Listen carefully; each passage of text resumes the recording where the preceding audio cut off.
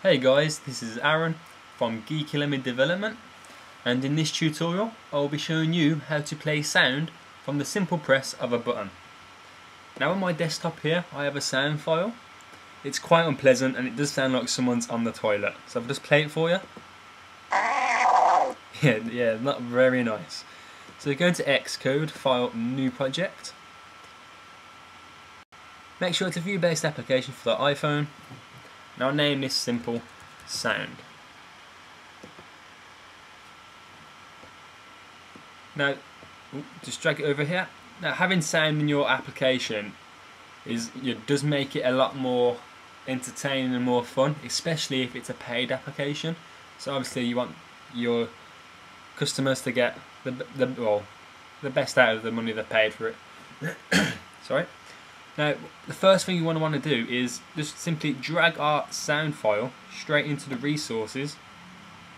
Make sure you copy it to the designated folder just in case you need it later on in your project. And so that's simply done. Now, our second thing we're going to want to do before we start the code is add a framework. So you just make this bigger for you. So you just right click or control click on frameworks, go to add and existing frameworks. And we're going to want to add audio toolbox.framework. So add that. Now we go straight into our .h, and after the UI kit we type in # import space, the little arrow pointing to the left, I don't know what that's called, and we type in audio toolbox / audio toolbox.h and then another little arrow. And then we want to add in our IB action. So type in IB action, bracket, and I'll name this play, semicolon, and that, and save that. And now we're going to want to go into our .m file, just where we can start simply writing the code. So we start with our action button, so IB action, bracket, and we named it play, semicolon, enter, curly bracket, enter again. Now we start with our capital, so CFB, bundle, capital REF, so we get CF bundle ref, space main bundle, capital B bundle, space =, space, okay, again capital CF bundle, get main bundle, and after them two brackets you put a semicolon and press enter, and again capital again, so CF URL ref, there we go, space sound, capital F file, capital URL, capital R ref, and that we run the semicolon and press enter. Then sound file again, URL ref, space =, space CFB bundle, capital C copy bundle, or copy resource, sorry, resource URL. And in the first highlighted section here we're going to want to put main bundle, like that. And then in this highlighted section here we want to put bracket, capital CF,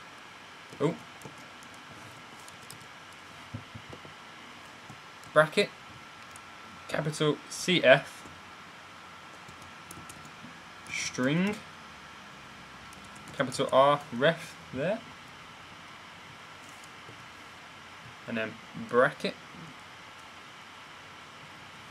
And in this highlighted section we want to put the name of our audio file, which we named it sound1. Well, I named it sound1. So then we do this by the @ quotation mark sound1, and that with a quotation mark. Get rid of that bracket there. Then we do a comma, space CFSTR space bracket, and the format of which our audio files in, which mine is a WAV WAV file. So we do quotation mark, type in wave, wherever you want to say it, quotation mark bracket, and then comma, space, null,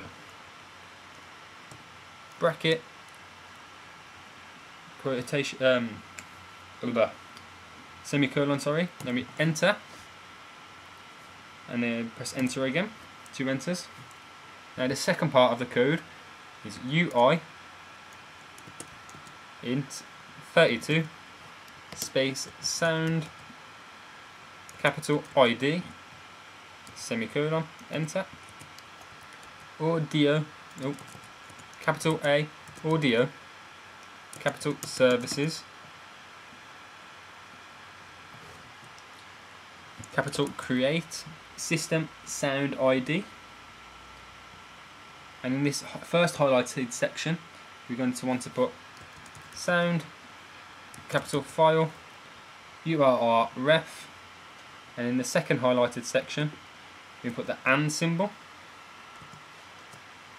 sound ID, and after the bracket we put a semicolon and an enter.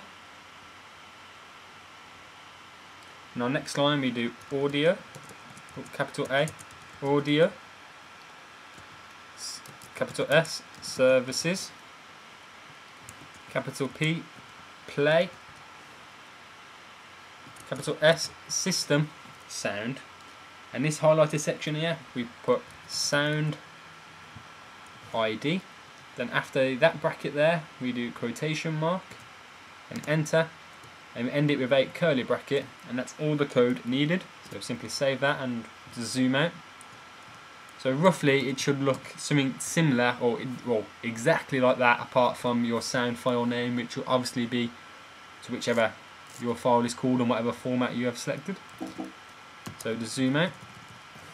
Now we're going to want to go into our nib file to add our round rect button. So we just wait for this to load.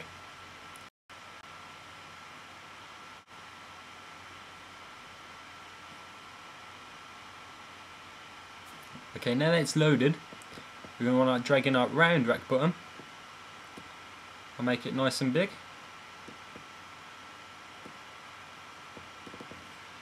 And name it play. Now click on our files owner, drag that there, click on our files owner, sorry, and click and hold and drag this play action button to the round rect button and touch up inside. Save that and quit, and we can go straight away, make sure it's in simulator, yeah, straight away to build and run. Should have no problems, but again if we do, it's nice and easy and simple to rectify them.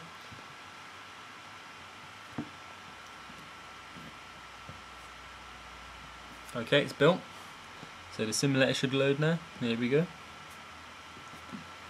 So simply we can press my button and you can hear that very, very disgusting sound of a man on a toilet doing his business. It is not the nicest of sounds, but to be honest I don't know why I chose it, but it's all good. Let me just wait for this to load up now. Here we go. So we simply press the button and our sound plays, and we can press it as many times and it just repeats itself over and over again. So that's nice and simple. I hope this helps you in your projects, and make sure you I'll put links in the description for the apps I have on the App Store, and my Twitter and Facebook. Make sure you like and follow them. Also, the most important thing is to subscribe to my YouTube account, as I've got many tutorials coming out, and I have many tutorials already out which you should check out, because there are some pretty good ones there. But in the meantime, make sure you thumbs up it and comment on it. Anything you think I can improve in my tutorials, or if you want to suggest a tutorial, anything like that, just simply put a comment or send me a message, any will do. But for now, make sure you the usual, comment, rate, subscribe, and I'll see you all next tutorial.